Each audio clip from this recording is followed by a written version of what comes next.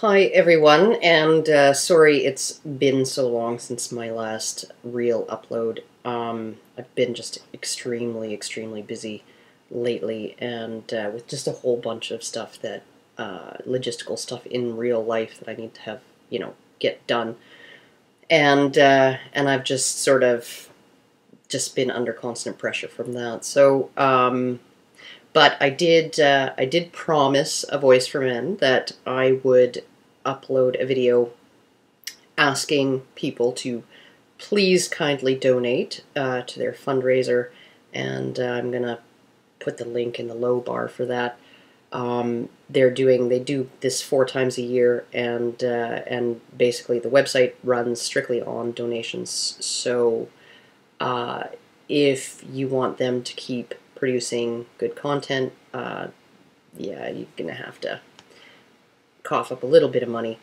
And you can also set up a monthly amount that would automatically be debited from your PayPal account or what have you as well.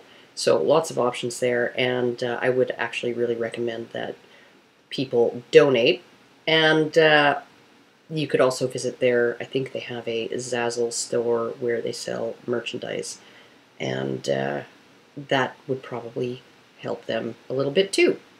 So, other than that, and my hectic, crazy life lately, I was interviewed maybe about a month ago by a journalist for Maclean's magazine, which is sort of Canada's version of Time, and about Earl Silverman's death. And the journalist, a woman who's called Mika Rikai, we had an interesting discussion.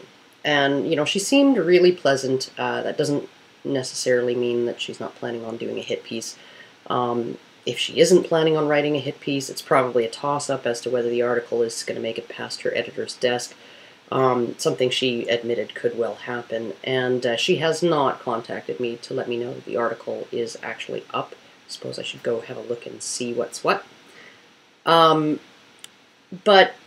after, some of her questions got me thinking. At one point, I mentioned to her that that what used to be radical feminist thought is now mainstream. And I'm not even talking mainstream feminist. I'm talking mainstream culture. Like if, for instance, you walked up to anyone on the street and said women were historically oppressed, their answer would be, well, yeah, of course. Right, and I've even seen MRAs and MRM-friendly people like Christina Hoff Sommers parrot that line of thinking, that women in the past were oppressed because they were women. And Ms. Rikai responded with something along the lines of, wait, so you don't believe women were oppressed? And, yeah, no, I don't. I tried to explain myself to her, but I don't know if my arguments were as cogent as they could have been. And Ms. Rikai, if you're watching now, this would be a good explanation. It's often very difficult to sort of pick through these things in a 10-minute interview or a half-hour interview over the phone. So I wrote them all down, and now I'm going to explain my reasoning. And I'm also going to explain my reasoning to my sister, who she has some bit of knowledge about military operations in Afghanistan, and has come across certain customs that exist in Afghanistan, specifically the local custom that when people seek medical care through free clinics run by the military or by NGOs, the tradition is men first, children second, women last. Now, I had asked my sister if she could come up with some reason other than, men are privileged, or because penis, to explain that custom. And she said, well, yeah, I suppose the reasoning for it is that if the man dies, the whole family is toast. That if the man gets too sick to work, the whole family suffers. And at the same time, she attributed that state of affairs to the fact that under Taliban rule and sort of the residual local custom, only men are allowed to work outside the home. That men, were in fact the only ones allowed to even leave the home unaccompanied. Now, one thing I did mention to the journalist, Ms. Rakai, was that the Taliban had been very, very clever in how they forced both genders into extremely restricted and regimented sets of roles and duties. They restrict the freedoms of those who value safety over freedom, women, and thereby impose the role of provider and protector onto men, falsely naming it freedom. And so, if you have two people and one of them is ordered to stay home and you tell the other that he's free to go outside, well, what do you have? You got two people stuck in their roles, not just one. The second person's no more free to decide what he wants to do than the first one. There's only two of them. One's confined to the home, not allowed to work. Someone's got to go out and perform the tasks that require interaction with the world. Neither of these people are free. And one of them is at significantly greater day-to-day risk in a place like Afghanistan. Hint, it's not the one who stays indoors. Now, Ms. Rakai did mention, she did make the statement or ask the sort of the rhetorical question, well, wouldn't you rather be free even if that meant that you were in extreme danger, that you might get shot? And I think that's just a really, really, really stupid question to ask somebody who's never been in that position, because frankly, I don't have an answer. Would I rather stay in the house or be free to walk around and risk getting my brains blown out? Honestly, I kind of like the house. I really don't think that that's a question that anybody can answer unless they're put in that position. Now, things weren't always like this in Afghanistan. Prior to decades of proxy warfare that ravaged their country, Afghan society was actually kind of progressive, relatively speaking. Most Westerners would probably be surprised by the number of older women who'd been confined to their homes by the Taliban and barred from paid work who were educated professionals.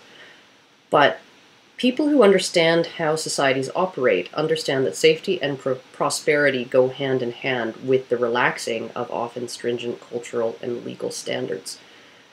When the Soviets invaded, all that progressiveness kind of went out the window, and after 30 years of other societies taking a wrecking ball to their country, the Afghans found themselves back in a dark ages of poverty and conflict, subsistence living, and regional warlords interested in grabbing land and power, crushing the poor and the hapless under their boot heels to do it.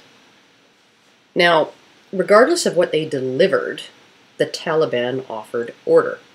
A top-down method of controlling the chaotic that was at least nominally based on a moral doctrine to which most Afghans already subscribed to one degree or another.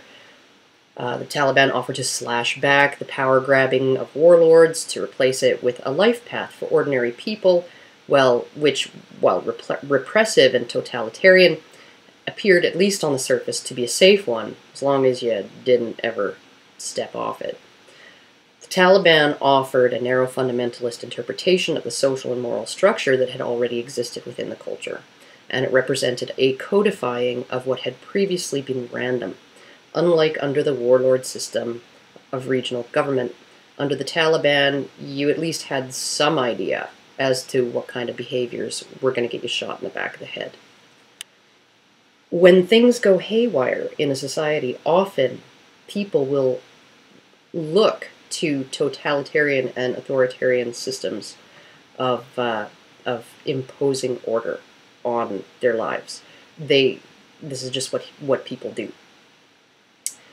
Now, one thing the Taliban didn't do was completely rewrite Islamic law pertaining to female privilege and male obligation.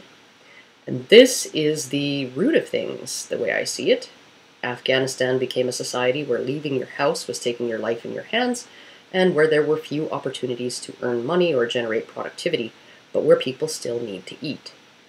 And under Islamic law, women bear no economic responsibility to anyone, not even themselves.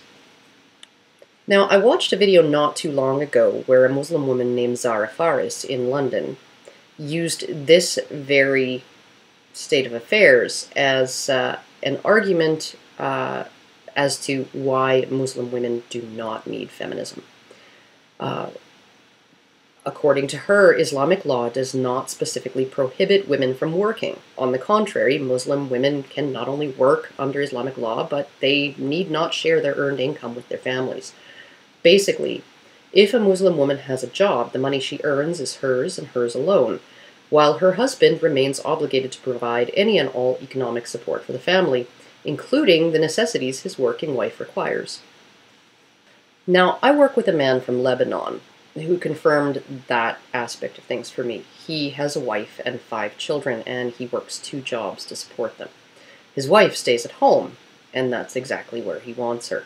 Not because he's a dominating, repressive, misogynistic man, but because if she chose to work outside the home, he and their children have no right to the smallest share of her income, and yet he's still required to provide for his wife's basic needs. On the other hand, if she was working, daycare would become a necessity to the family, and it would be my coworker who would be stuck with the bill. In other words, if his wife chose to work outside the home to pay for luxuries only she has any right to indulge in with that money, he would have to take a 3rd job to make it possible for her to do so. And I suppose a lot of Muslim women think this is just great when times are easy. But it results in a lot of not-so-great things for Muslim women when things get harsh. Or at least, not so great by our standards. Because when you have a group of people who must use their productivity to support themselves and others, and another group of people who are entitled to be supported by the productivity of others and have no obligation to even be productive, well, when the shit hits the fan, which of these groups is going to be barred from taking the few available jobs? Will it be the group who must use their income to support themselves and other people, or the ones who don't even have to feed themselves? Under Islamic law, a woman with a job can technically allow her own children to starve, even if she has the money to feed them. If those children do starve, it's her husband who will be considered socially, morally, and legally accountable for failing to provide them the necessities of life. And while I doubt there are many women who would actually do this, it's just the way it works. In Afghanistan today, a woman with a job she doesn't need, remember, is not just taking that job from a man. She's taking food out of the mouths of that man's wife and kids. If she takes a safe, easy job, as women are wont to do, then the man she displaces will have to take a more dangerous one. And if he's killed, his wife and kids have no means to support themselves. And this custom is so strict regarding this set of entitlements and obligations that in Afghanistan you can find 13-year-old boys whose fathers have been killed selling themselves as sex slaves to provide for their mother and sisters. Likewise, if that woman's daughter takes one of the few available spots in school, someone else's son will be denied an education and the future job he will be obligated to take to support both himself and the people who are entitled to his support will be less well-paying, and the quality of life of a bunch of people are going to suffer. Now, a similar situation regarding this kind of set of entitlements and obligations existed in the Western world after feminism had had its way with the second half of the 19th century. Prior to that time, a woman's income and property was subsumed by her husband when she married.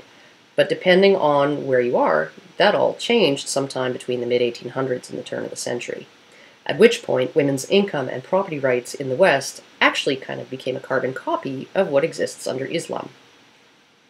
A story in the Milwaukee Journal from 1912 that I'm going to link in the low bar illustrates this quite well in its examination of the tactics of British suffragettes who used a loophole in the law to turn their husbands into prison cell activists by manipulating the exact same legal and cultural standards that are at play in Afghanistan.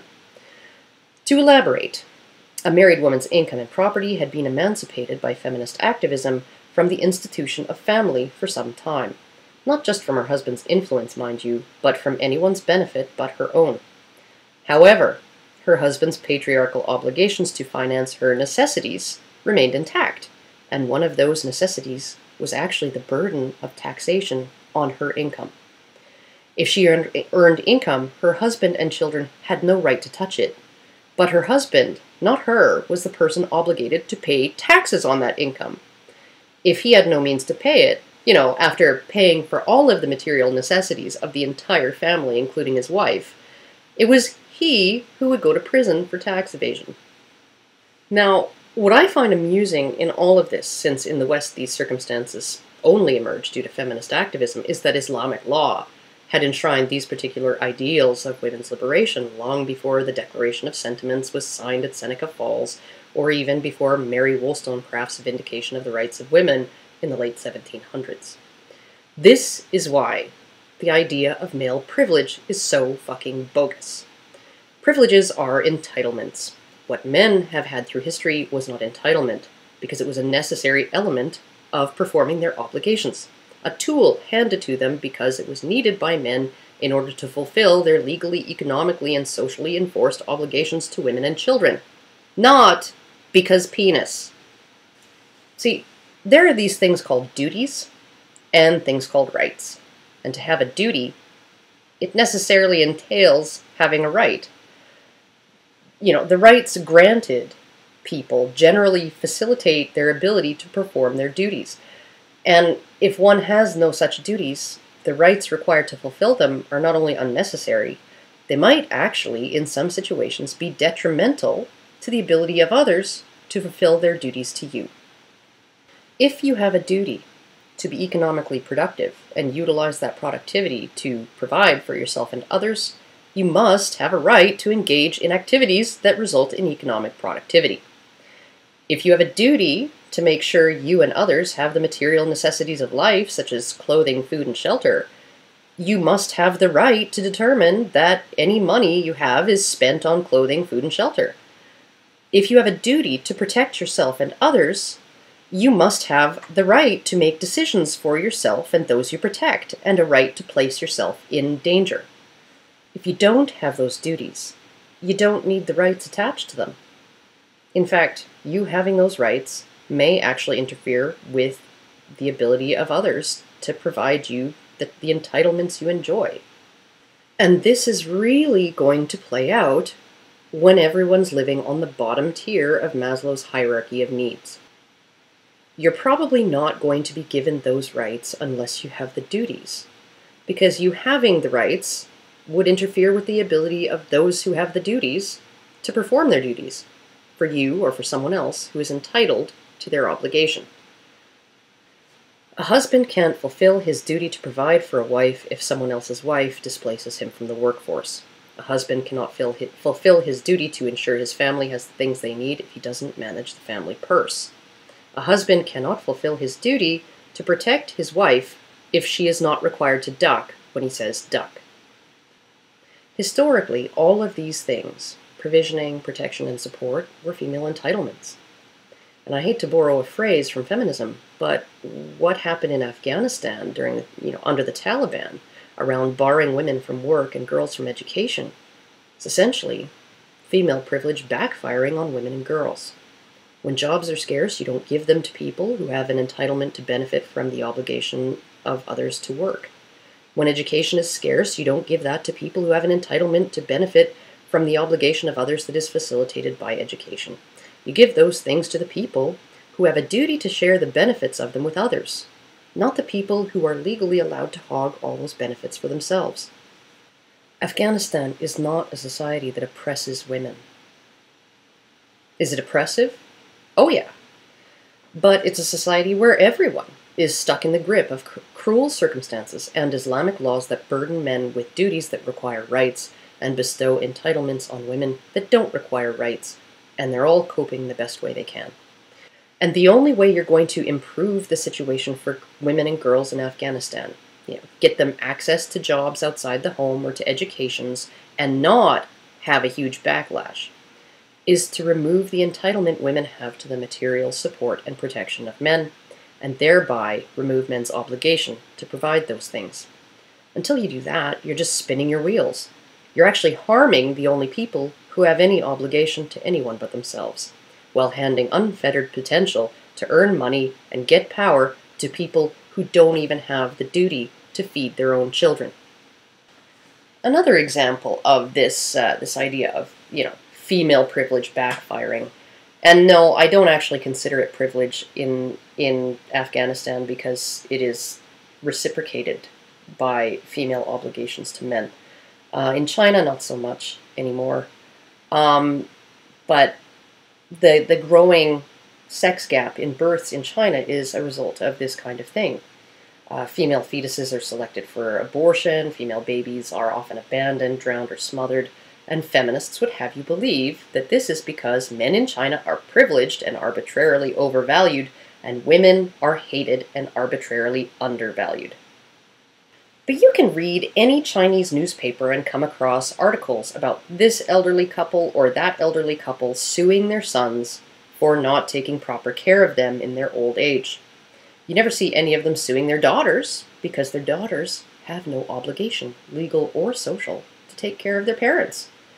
A girl's parents actually, arguably, have an obligation to take care of her if she doesn't get married and can't or refuses to support herself.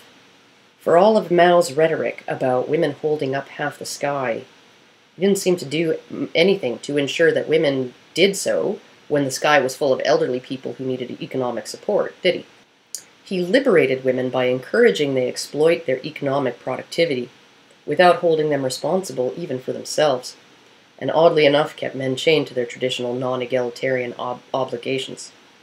In China, today, you essentially have no social safety net to speak of, nothing much in the way of social security or pensions, no one but your son, really, to take care of you and make sure you don't starve when you're too old to work.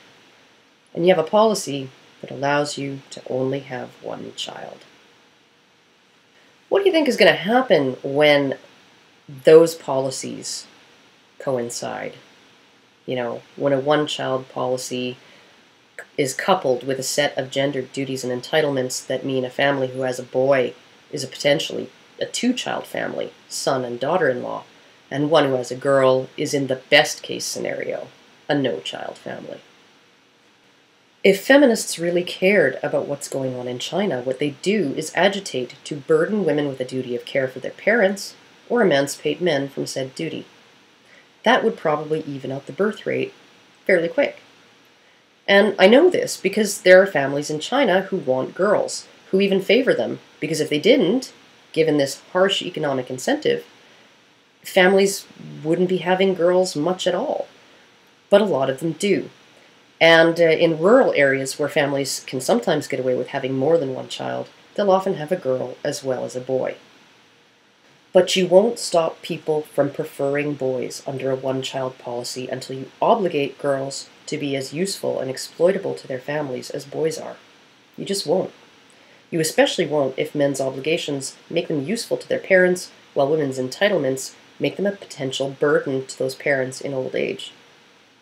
You certainly won't solve the problem by attributing it to male privilege and lack of equal rights for women, because that is not what's causing it.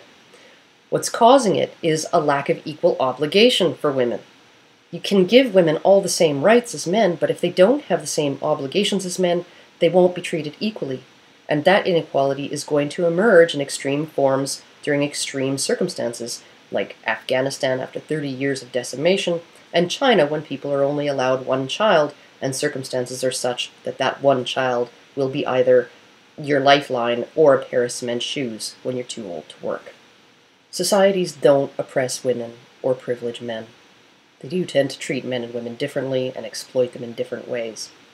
What feminism seems to be about is expanding women's rights without applying any obligations, and expanding women's entitlements while freeing them from the restrictions and obligations that used to be necessary on women's part for men to be able to fulfill them. They're about giving women the advantages of being a man without any of the costs, and about removing the costs of being a woman without giving up any of the advantages. When men got the vote, and for a long time prior to that actually, they were obligated to serve their countries if need be, through military conscription, and they were obligated to serve their communities through civil conscription, things like bucket brigades. When women got the vote, there was no reciprocal obligation placed on them. When men used to receive automatic custody after divorce, it was because they were solely obligated to support the children. When early feminists pushed through the Tender Years doctrine, that obligation did not shift onto women. Mothers got custody, but fathers were still required to provide material support. Incidentally, once this doctrine was in place, the divorce rate, which had been a constant for centuries, increased 15-fold in just 50 years. And that bill that was recently vetoed in Florida, that might have ended lifetime alimony if it had passed, one of the primary justifications in the media for that bill was that more women were finding themselves paying lifetime alimony to former partners due to mass male unemployment during the recession. And those women had just never expected that they'd have to, and they thought it was unfair. And by more women, I'm thinking probably 3% of all lifetime alimony payers in Florida. What do you know? Being treated like a man in every single way just ain't that great. Contrary to what feminists try to tell people, never has been. That bill was put forward because women don't like to be obligated the way men are, to pay their whole lives for the upkeep of a former spouse, and even a tiny percentage of them being forced to do it will get people to rethink a law that has obligated men for decades or even centuries. Hell, just dare to suggest that a woman who chooses to have a baby without the consent of the biological father should be solely financially responsible for that child, let alone that a woman who chose to leave her husband out of boredom and take the kids with her should finance her own decision.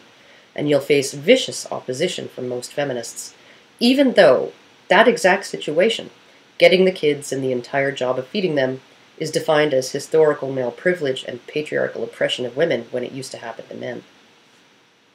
Frankly, if women today were forced to bear a fraction of the burdens that were historically imposed on men, for which their greater rights were little more than the tools required to do the job, I think 99% of women would consider it a raw deal, and 99% of feminists would call it oppression of women. The fact that they'd see it that way just shows how privileged in many ways women have always been, and how shallow feminists' view of the world, past and present, actually is. So, feminists, I got an idea. How about you perform a little experiment? First, go to China and try to sell the idea of obligating daughters economically to their parents the way sons are. See if any of, those young women will jump at the opportunity to take care of shit like a man is expected to do. Next, go to Afghanistan and tell women they're allowed to do anything their husbands do. Work, get an education, even have custody of the children. Hell, tell them they can have all the best jobs. All they have to do is give up any and all entitlements to provision and protection, and any and all obligation on the part of the men in their lives, fathers, husbands, brothers, and sons, to help or support them. And let them know they'll have to single-handedly provide for the material needs of any children they have. You're on your own, honey. Girl power. Good luck. How many Afghan women does anyone think would take him up on it? When even in a middle-class London neighborhood, where she enjoys a set of rights similar to men's and would actually be capable of real economic independence, a Muslim woman can argue against feminism on the basis that Muslim women might have to give up codified female entitlements provided through male obligation. Well, Zara Ferris, I hate to tell you this, but you really don't have to worry about any of that. You should stop arguing against feminism, because feminists aren't going to take away your privileges or remove your husband's obligations to you. They're only interested in taking away his privileges and removing your obligations to him. So, I don't see what problem you could have with that. Well, unless you have something called principles and a sense of fairness and some other things that, most human beings should have, but that feminists don't. Anyhow, that is all I have to say about that for today, and I'm going to just remind everybody once again to donate to A Voice for Men and try and get their numbers up. And thank you so much again for coming through for Tom Maddie. I really appreciate that, and he was in tears practically at how quickly the support rolled in for him. And I'm waiting on tenterhooks to find out how his case is going. So thanks a bunch, and I will see you guys all later.